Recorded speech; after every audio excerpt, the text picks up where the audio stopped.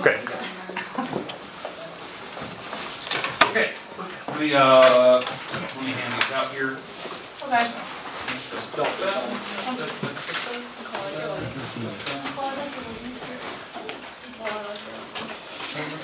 Okay, everything should be away except for your property sheet. Stop. Hands-free navigation. What? Now this will be the last day in class you'll be able to work on it, so anything from this point on you'll just have to take some time before or after school or during the study hall to come in and wrap it up. If you need that much time. It could happen, but I want to give you at least the option if you need to.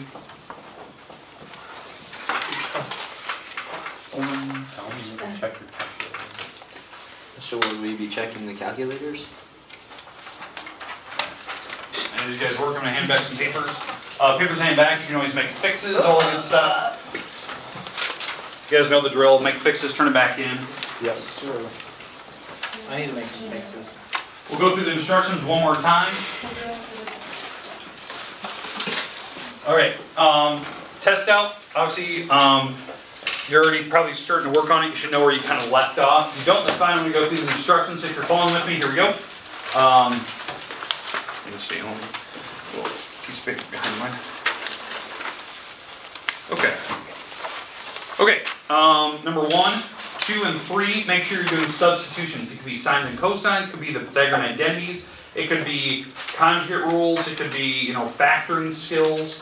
Whatever you're doing, you're substituting, trying to make the more complicated side equal the other side, if it's possible. Number 3, you're trying to simplify that thing down to a single trig function. Okay, make sure you're working on that. It shouldn't take too many lines. I think I can do it in about two lines, 2 or 3. But make sure you're doing correct math if you're simplifying. Don't do incorrect math there. I've seen people just cross things out and it doesn't work that way. Okay. 4 and 5, you have to do the sum and difference formulas. Those are on this little slips of paper that you have. If you have this out, you can use it. If not, you can use the property sheet. It's on there as well. It's just on the back. Doing the sum and difference, make sure you're picking angles that are on the unit circle to add or subtract to make that. Then you have to plug in the values, the fractions. Your answer should be a fraction, and it may not be pretty, but it will be some form of a fraction. Same with number 5. I would probably convert that to degrees before I start number 5. That way you kind of know what you need to add or subtract. Those transformation things are on the board, so you know how to go from radians to degrees or back and forth. Okay, those are on the board on Friday. 6, that thing is a sum and difference formula. You have to convert it back to the simplified version. Go back to what the original thing should have been on this thing. It's giving you the complicated side, go back to the original side, and then give me the final answer. Give me 2 steps. Good call. 7, draw the triangle. Then give me the answers for the double angles of each of those trig functions, all 3 of them. You do not have to simplify those. Just plug in your numbers and just, I want to see you have your formula and you have the numbers plugged in. That's what I want to see. Okay. 8, I'm giving you a double angle formula there. You have to go back to what the original one should have been, and then give me the exact answer of the fraction in the end. Okay, the exact value, not a decimal. Okay. 9, you have to simplify the complicated side and go back to the original side. It should take about 2 to 3 lines of work to kind of get that done. On that particular primary number on that right side, it's 2 theta on the top. That's cosine 2 theta. On the bottom, that's cosine squared. There's kind of easy steps to do there, but it should work out. You do have to show the steps and how you get there.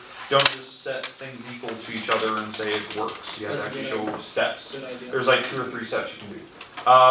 Number 10, that's a half angle.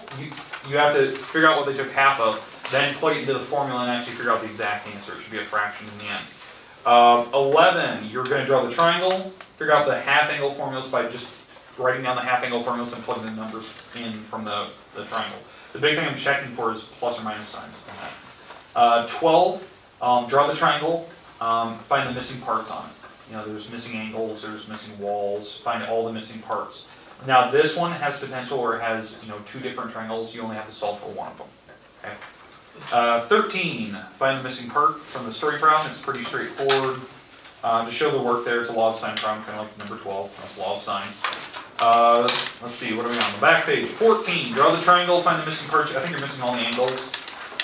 Just make sure you're using the law of cosine and you're doing an inverse cosine to figure out your final answer. Okay, the formulas for the law of cosine and law of sine are on that property sheet.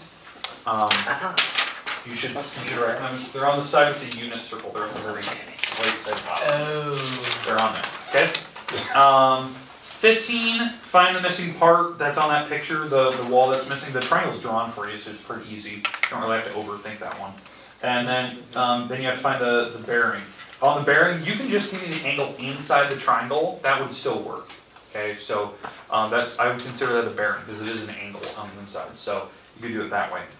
There's always a couple different ways to do it. But just make sure you're taking your time to try to finish up what you have today. If you have any questions, you can raise your hands, but I'm going to let you have the rest of the class day, about a half hour or so for work. Again, if you don't finish today, that's fine. Just come in during the study hall or after school before school. Okay? All right, rest time is yours. If you get completed, finished, done, make sure you put that at the top. You actually write finish, done, complete, whatever you want to put. And then you have to turn it in. Make sure you put it in my basket, though. And then I'm going to hand back some paper. Double check your grades online today to see if you forgot to turn in something. I already got some of you that turned in stuff today. Yeah. That. That was me that did that. Wow. Ooh, that was good foot skill, Mr. Ward. You should play soccer. I wish I would. I mean, you have soccer clubs. You could start a soccer club. Ow! Don't hit me. Square up.